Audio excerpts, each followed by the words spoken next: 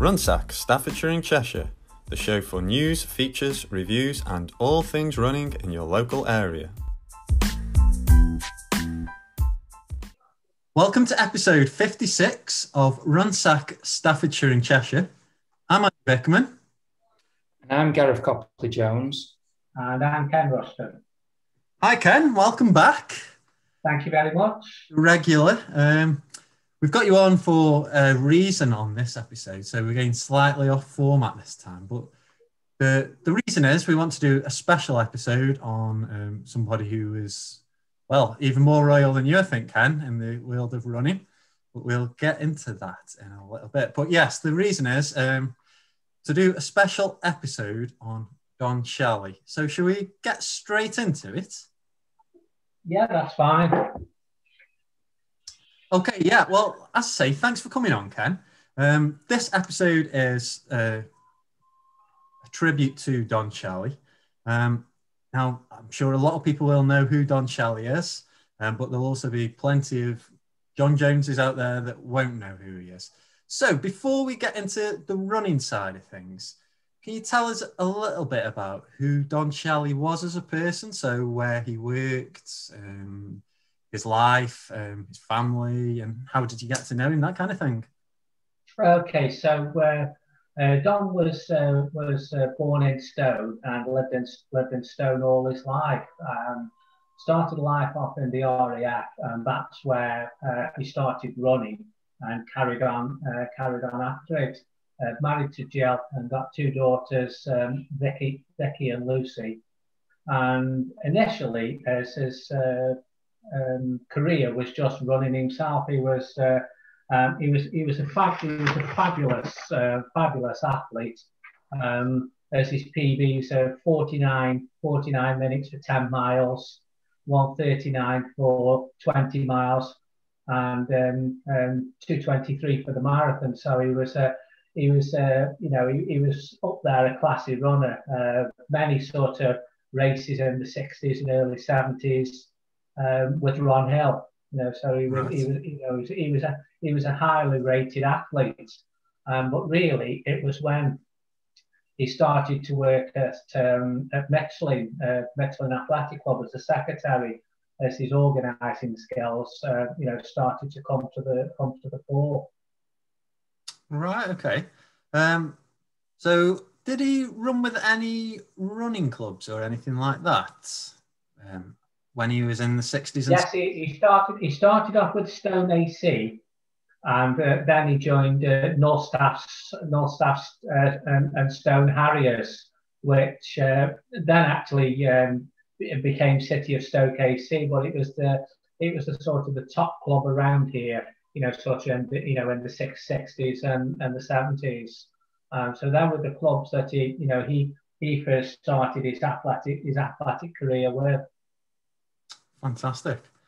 So how old would he have been in the 60s and 70s? Would he have been a young runner at that time when he... Yeah, he was born in 1936. So okay. in sort of the early 60s and mid 60s, he'd be late 20s, early 30s, which we know for a distance runner, you're probably in your prime then late 20s, sort of early 30s. So he was in his prime then, and what you've got to remember is in the 60s and 70s, as running was a minority sport, so to see people out running was something you didn't see that often, and certainly for all the locals in Stone, is that if they didn't know him personally, you always knew him as that man that ran. That was how he was known in Stone, that man that ran. Well, I can relate to that because we've got Michelle Ross-Cope on our housing estate, and we see her first thing in the morning. She's absolutely flying around the estate still, so I can relate to that. And a lot of the people who don't run, they're always, who's that lady that's always running around the estate? So yeah, I can relate to that. So how did you get to know Don then, Ken? Well, how I got to actually know Don is that I'll just digress a little bit. Don's responsible in a roundabout way for me getting into running and getting into organising. And we'll touch on the marathons, I know, in a little bit, but in 1982, first Potteries Marathon, I went down to watch it. That was it. I was hooked, and that's where my running career started. And then so I started, you know, running local races, joined Newcastle AC, and got to know Don really at races. That's how I got to know him. And two good friends of mine, Mick Thacker and Norman Deakin, who helped me so much in the early days of my career. They were really good friends with Don. So really, I got to know Don through Mick Thacker and Norman Deakin. So the 70s, before the Potteries Marathon boom and running boom in general, there was a little known thing called the North Staff, started in 74. Yes, you've got that right. You've got that date right, Gareth. Yes, actually, Don Shelley formed North Staff Roadrunners back in 1974, and the format of it hasn't changed that much since 1974, other than we've got more groups and we've got a lot more ladies, but there's still people into groups, so they could do the races, get the points, and so on and so forth. 1975 was the first full season, and there was actually 24 members, and there was 12 races. That's what there was in 1974. 47 years, we're still going strong. I think that's a legacy to Don Shelley. That's something he started in 1974, is 47 years ago, with all the changes that we've had in athletics and running, as we're still going strong today. And what the North Staff is now is that what Don envisaged it back in 1974? Was that his initial idea? Yes, it was. That was his dream, because even there back in the 70s, that he wanted to encourage more people to get into running. And he thought that if he had this league system where people were put into a league with people of a similar ability, that would encourage more people to start running. And it wasn't until 1979, as the ladies section was introduced into North Staff's Roadrunners, and that started off with 5 lady members. That day.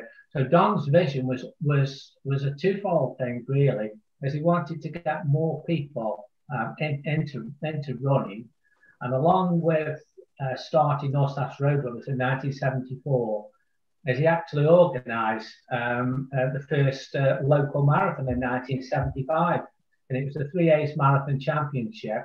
That finished at the old Stoke City Victoria ground.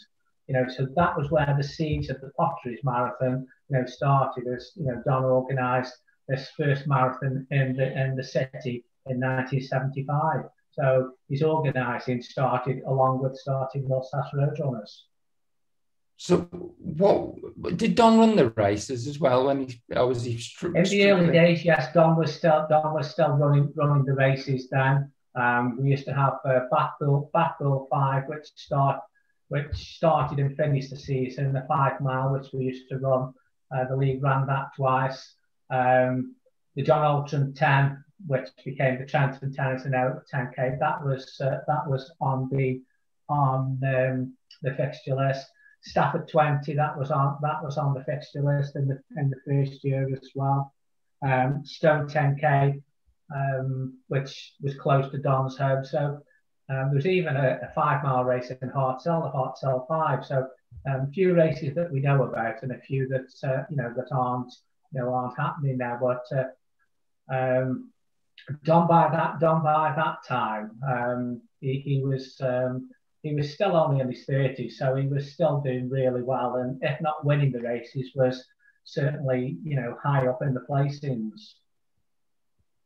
And over time, there's been different races, and the league's sort of developed as it's gone along. So we've now got 20 counting races. Is it 23 races normally? we have normally now we have 20 races in the program with two reserve races, and it's your best 12, your best 12 to count. What we always say is that you don't have to do 12. You can dip in and dip out. You can just sort of join us. It's never been expensive to join. So you can actually do as little or as many of the races that you want. But we have prizes for the top 3 who get promoted, and also top 3 in every age category. So if you want to be competitive in either your league or your age category, you probably need to do the 12 races. Great stuff. Well, we were in the 70s and North Staffs Roadrunner started. You mentioned that he then organised another marathon, the 3A's counties, was it that you said, that finished at? Well, it was the 3A's championship. Yeah, mm-hmm. So like sort of UK athletics and England athletics, then it came under the 3A's, 3A's banner, the Amateur Athletic Association. So it was like the national championships that came to Stoke, and all the top marathon runners of the day ran that race.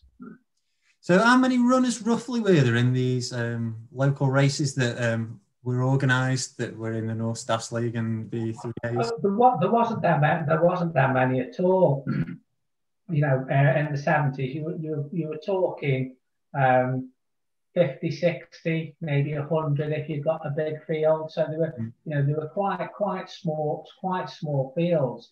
It wasn't until the boom of the early 80s when the fields just started to get sort of bigger and bigger. But in the early days, they were only small fields. Yeah. So talking of the boom in the 80s, we now are into the next decade, and the Potteries Marathon came along.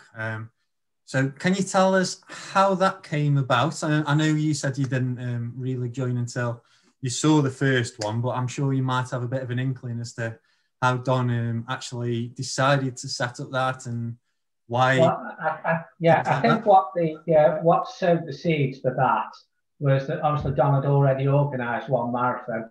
The very first London Marathon was 1981, and that was what sowed the seeds. And Don, like everybody else, watched that on television and thought, we need to have a local marathon. So that's how it came about. Formed the first committee, got his helpers on board, and June 1982, we're in Moreland Road in Burslem, the very first Potteries Marathon. Right, so is that where it first started then, in Burslem? Yeah, the very first one. It started in Moreland Road.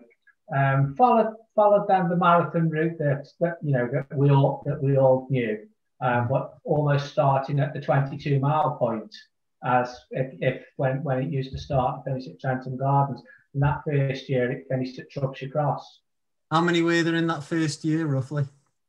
I think there was about 1,200 in that first year. So it was obviously going to be a big success. Yeah. And in '83, it moved to Trentham Gardens, with the iconic finish in the grounds of Trentham Gardens, and it stayed there until 2004 when we had the last one.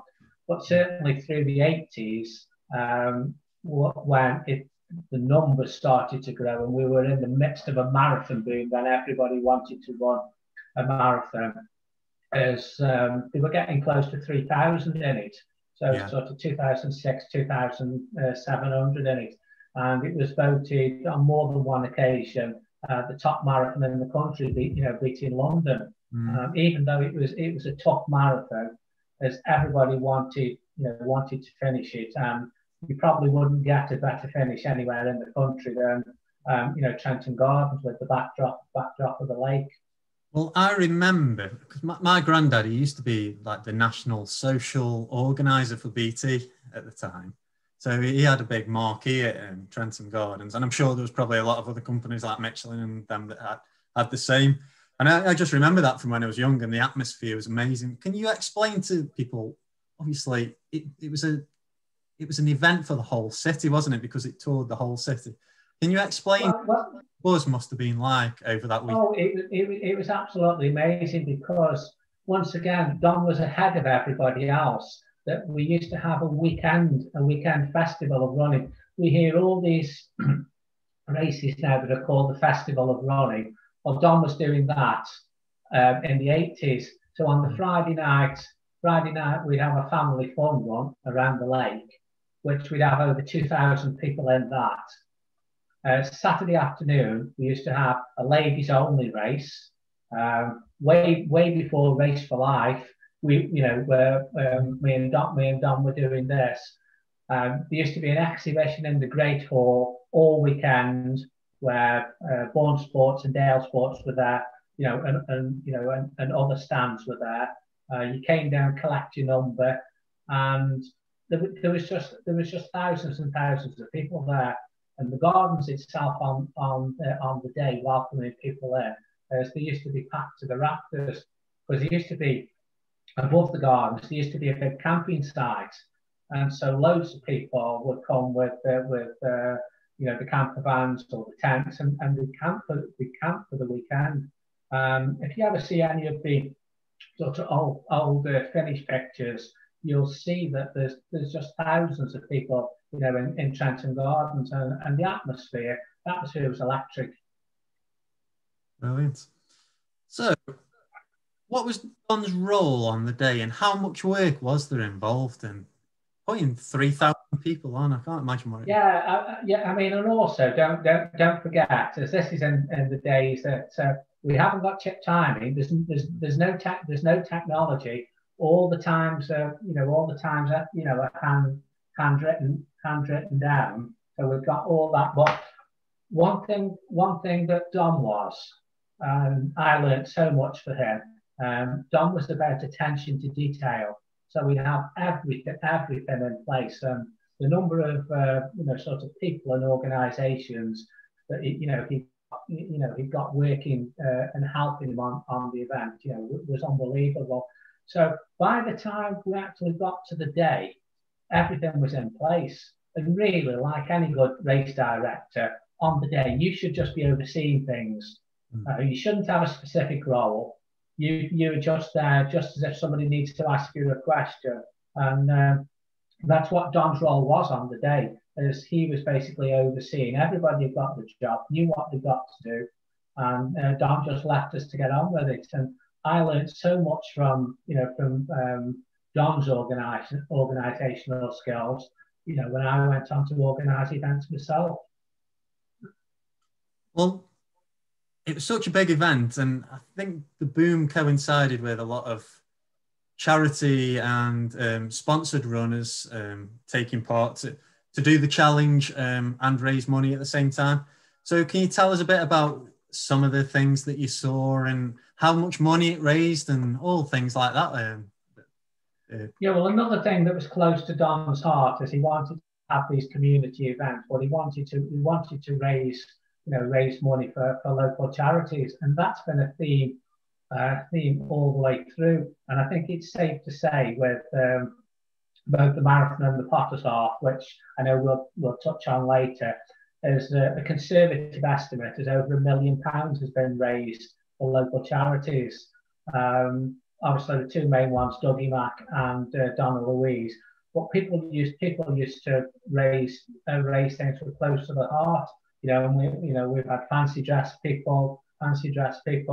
We've had a wheelchair race incorporated in with the Potts Marathon, and so many people decided to run the marathon and raise money for any causes that were close to the heart. So, Ken, the Potteries Marathon came to an end. We all know it sort of ran its course, really, but it changed into the half marathon.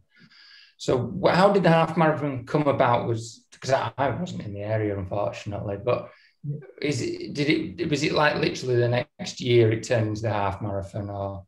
Well, what happened in 2000, we'd noticed towards the end of the 90s and into the 2000s, as the numbers in the Potteries Marathon were starting to go down, because everybody seemed to want to either run London or they wanted to go abroad to run New York or Rotterdam, those sorts of things. And numbers were dwindling. And after the 2003 event, as we had a meeting, and our chairman at the time, Peter Bailey, he just said, "That's it." He says, "Enough's enough. Let's we've had a good run. Let's call it a day." And me and Don, we fought passionately to keep it. And what we said is, right, let's just give it one more year. And what we'll do, we'll go out to the people and say, if you don't support the marathon,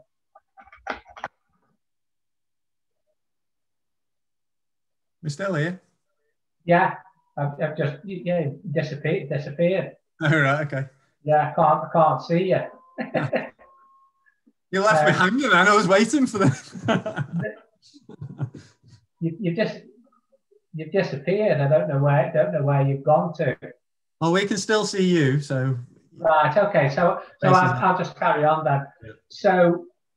Yeah, so me and Don fought to keep it, and we put loads of press stuff out saying if we don't get the numbers, then it'll be the last one.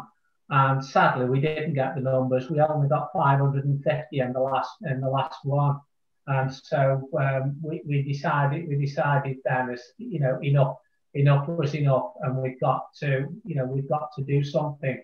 And that really, as we decided that we were going to change it to a half marathon, and we were almost forced into going to a city centre, because we talked about city centre, but we didn't want to lose Trentham Gardens.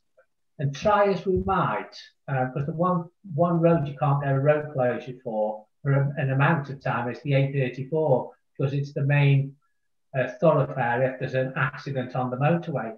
And literally, from Trentham Gardens to get back to Trentham Gardens in 13.1 miles, we couldn't do it. We just couldn't get back. And so that was how we decided, right, it's going to be a half marathon from the city centre in Handley, and we'll incorporate as much of the Potteries Marathon course that we can. So lots of planning went into that, but obviously we were starting again with a blank sheet, and we were vindicated by the choosing of the half marathon as the first year, as we got just over 1,000 people. That's fantastic. One thing is, who decided to put Heartbreak Hill on Mile?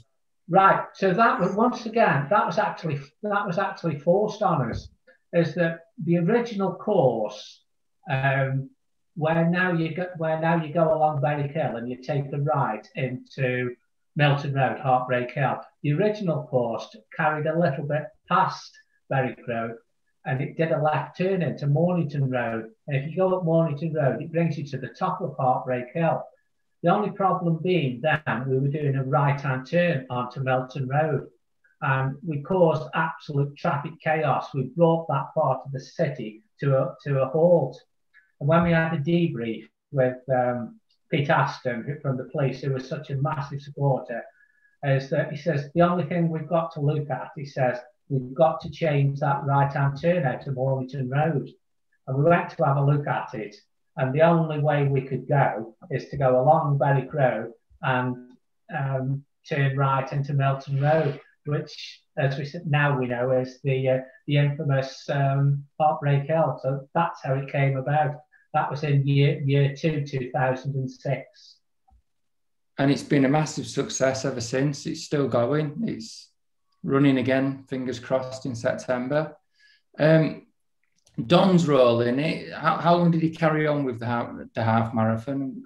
When did he start? Don's role again, once again, he was the race director, and right through, he was race director through till 2012. I was his right-hand man, and he'd done most of the prep before for the 2012 event. And unfortunately, his health started to suffer. And I got a phone call from him, and he says, can you come over to his house? And we went over to his house.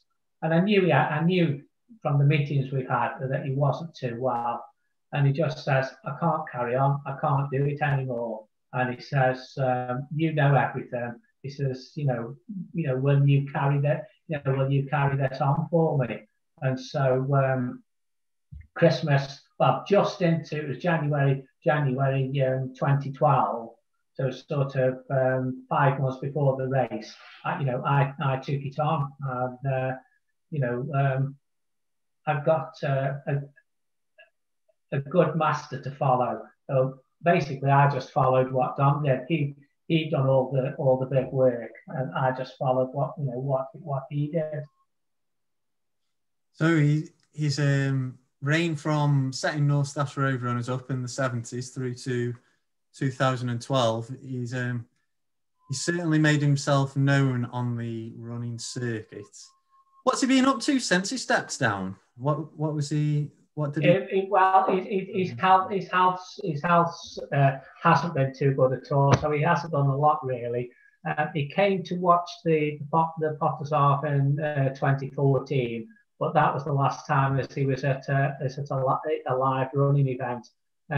Odd occasions, because he'd got a great love of cricket, so odd occasions he'd go down into Stone to watch the cricket, but he didn't do a lot really from 2012, because his health wasn't very good, and it was a shame really when he'd been such an active person. Fantastic. So this is the final question I've got for you on Don, Ken. So make it good. What final words would you like to say to commemorate Don? I think he was an inspirational person. I think he was ahead of his time. And I think the legacy of North Staffordshire Road Runners and Potter's Half will last for many, many years. And that is thank you to Don Shelley.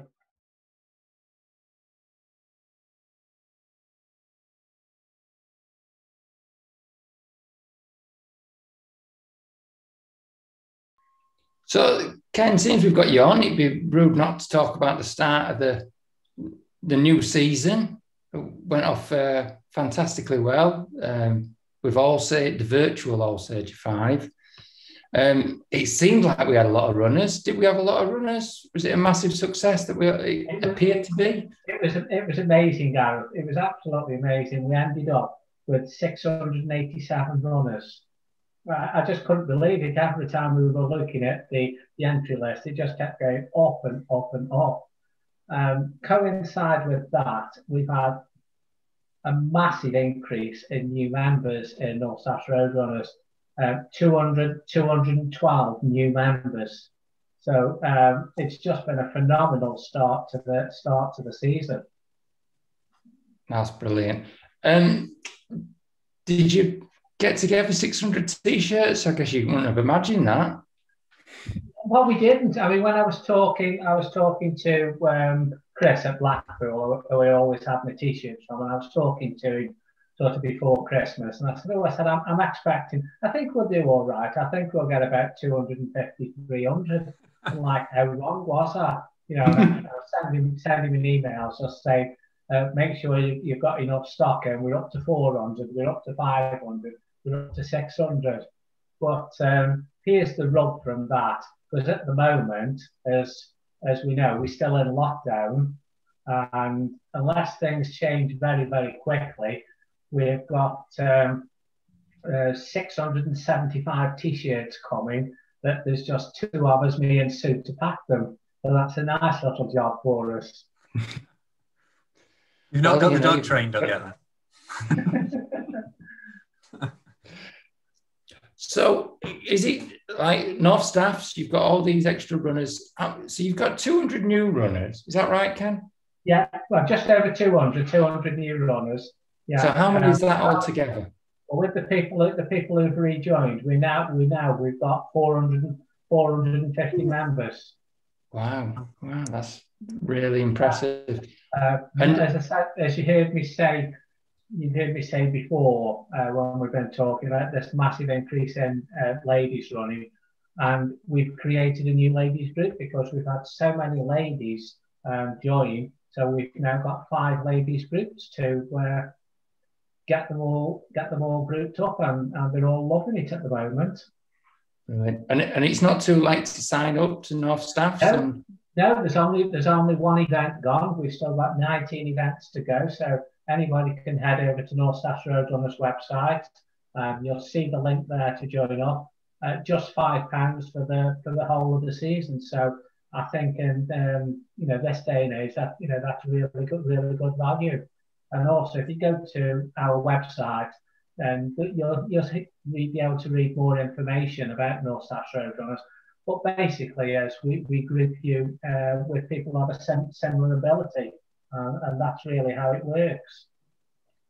So, with all these new runners, this is what happens after every race, every first race, and there's a lot of new runners, a lot of new names. Have you had to do much changing around in the groups yet? There's yes, we had as soon as the league tables were coming out, we knew straight away that some people were going to be moved. We waited till the league tables come out, and we've gone through them yesterday. There's 11 people who have received a very nice email saying congratulations on your amazing run at Allsager. You've had a very early season promotion. You are now in such and such a group, and we're posting the new letters out to them tomorrow. We've got another few, not that many, 3 or 4 that we're just going to keep an eye on. They're sort of borderline.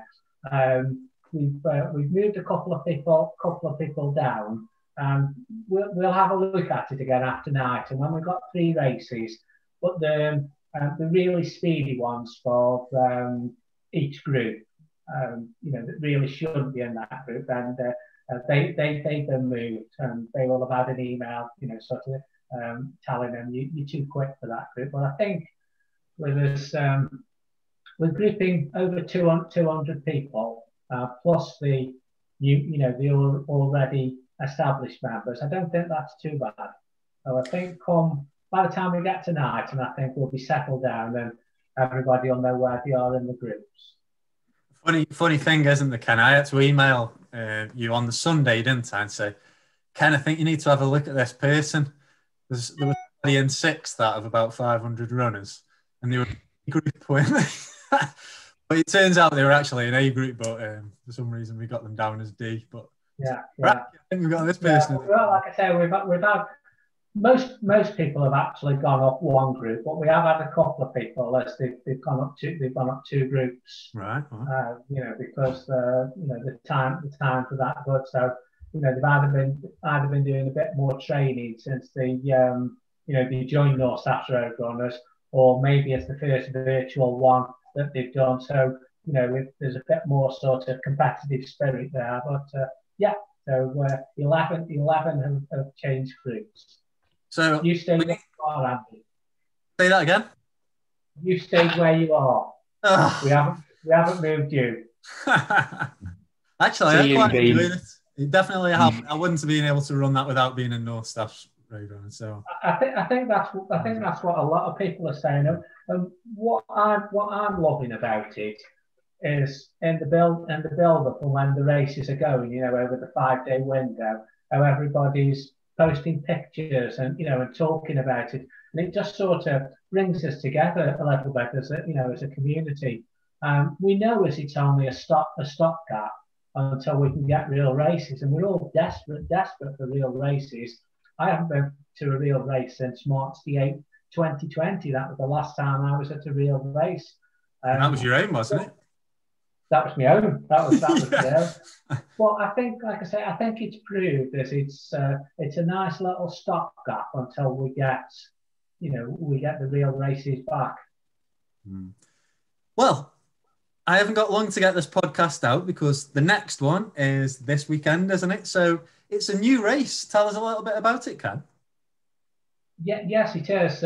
What we've done with this one. This is Potter's 10. Now, normally it would be Rugeley 10, but for whatever reason, they didn't want to do a virtual event, so we just decided to put this 10 mile in so we can get a different distance for them.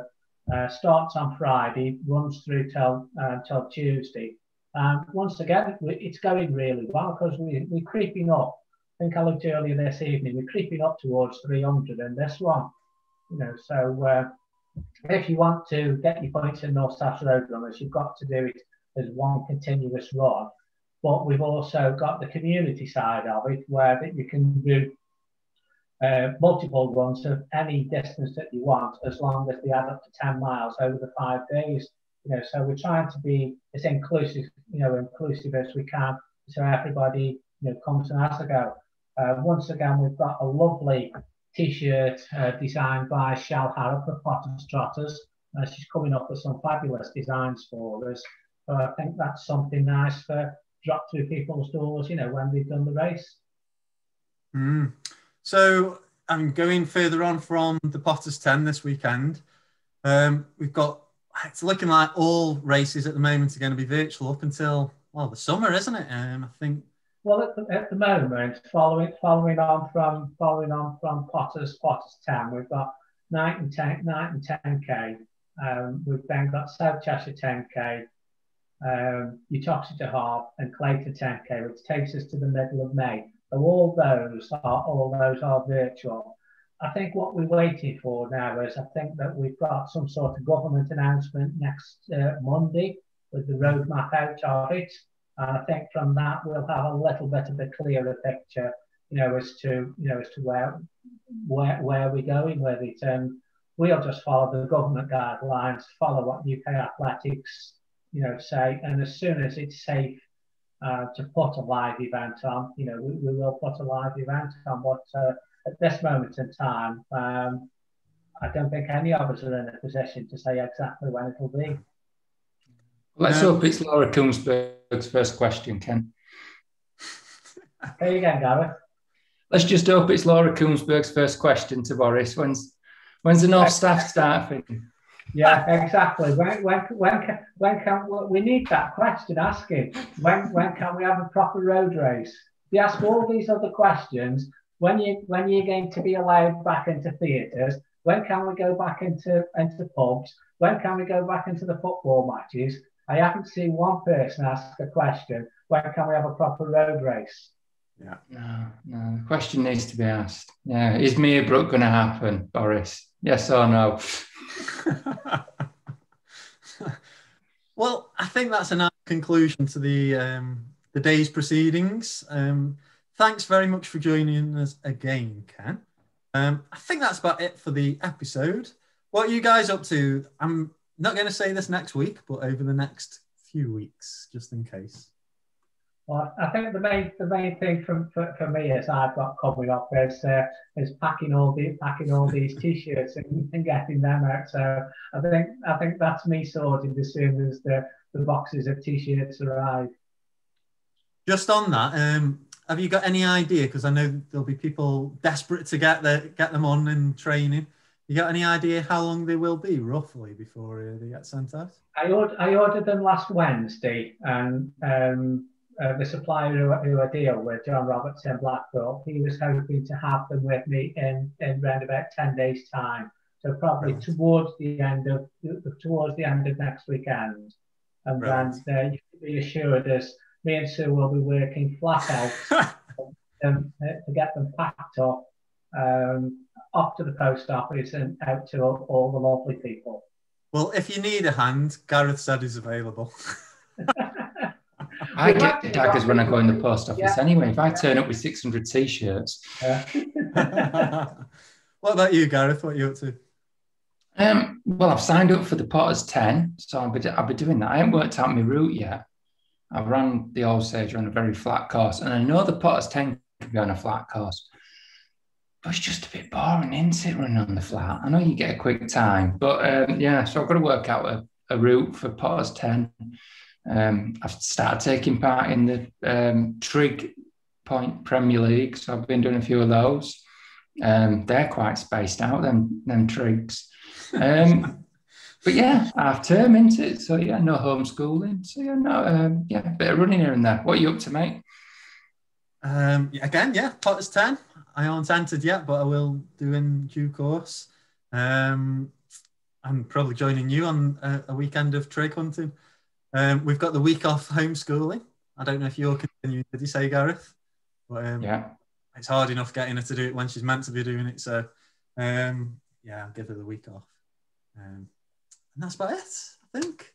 Yeah, work and then back to it. So we want to speak to you out in the world. Feel free to get in touch. Tell us about your adventures.